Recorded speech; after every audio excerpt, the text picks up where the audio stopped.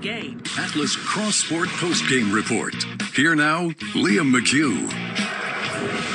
On a cool, soggy night in Kansas City, the defending champs kick off this unique season in style. A complete team victory as they take down the Houston Texans. Final score, 34-20. Welcome back to Arrowhead Stadium. Sure, the Chiefs are coming off their first Super Bowl in 50 years, but they haven't been shy about the fact that they are trying to build a dynasty. They've even labeled this season the Run It Back Tour.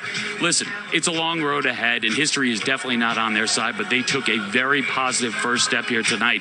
The dynamic offense, it unveils its newest weapon in Edwards-Helaire. As for the defense, so strong down the stretch, and they delivered again tonight. Houston, they struggled for the most part on offense in their first game without DeAndre Hopkins. We get to give out some game balls. Players of the game, really no surprise.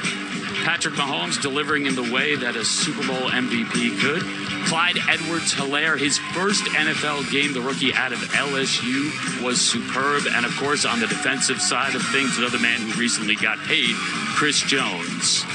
Let's go to Michelle, who's with Patrick Mahomes. Patrick, your first time playing in an actual game since the Super Bowl.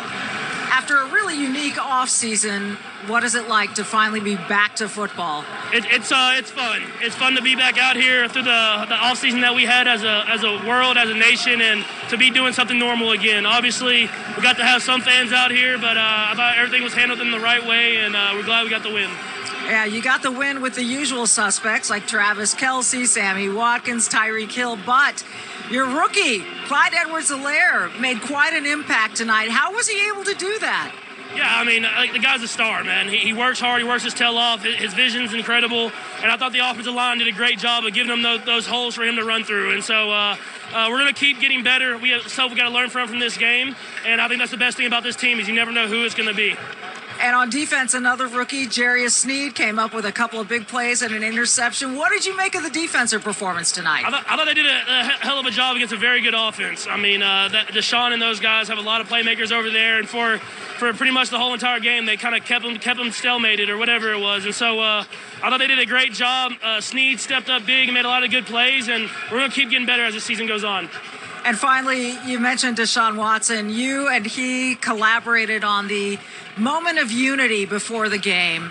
Take us behind the scenes, and what were those conversations like? How did you guys come up with that? Yeah, I mean, obviously with everything going on in this country, we wanted to show that we're unified as a league, and we're not going to let playing football distract us from what we're doing and making change in this world.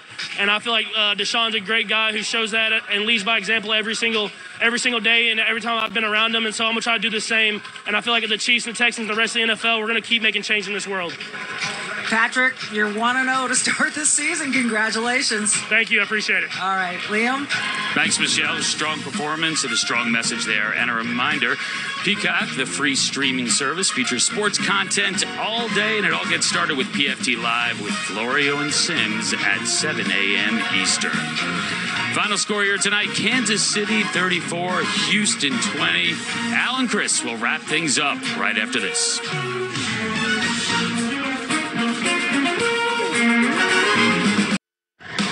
Welcome back to the Atlas Cross Sport Post-Game Report.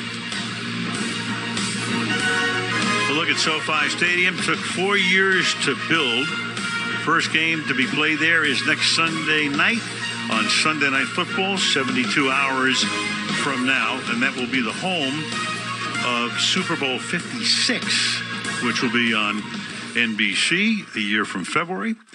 So not only the new stadium and everything, which is fantastic, but the Cowboys and the Rams in a very intriguing matchup on Sunday night. It really is. And, of course, Mike McCarthy coming in, his debut, and looking forward to seeing exactly what they're going to be on offense. Mike Nolan is a new defensive coordinator. What are they going to be over there? CeeDee Lamb we talked about. But remember, the Cowboys had one of the high-flying offenses last year even, and now coming back with more weapons. And, of course, Aaron Donald and the great defense on the other side for the Rams. It's really going to be a great matchup. Yeah, it's going to be very interesting. I mean, the Rams 2 years ago were in the Super Bowl. Last year got off to a good start. They were 3-0 as the Cowboys were. Neither team made the playoffs. Rams played pretty well down the stretch, but too little too late. This year, 7 teams in each conference will go to the playoffs. So the Rams would have made it last year. Yeah, and that's going to be a really interesting part of football this year, is that teams that traditionally had been out of it all of a sudden will be in it. And we just always hope we make it all the way through the entire season this year. And you can slide in before the season is done. There we go. Listen, man. Social distancing. I need a megaphone.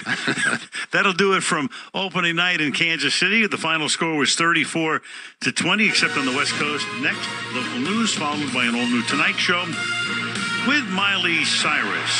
For now, Al Michaels, Chris Collinsworth, Michelle Tafoya.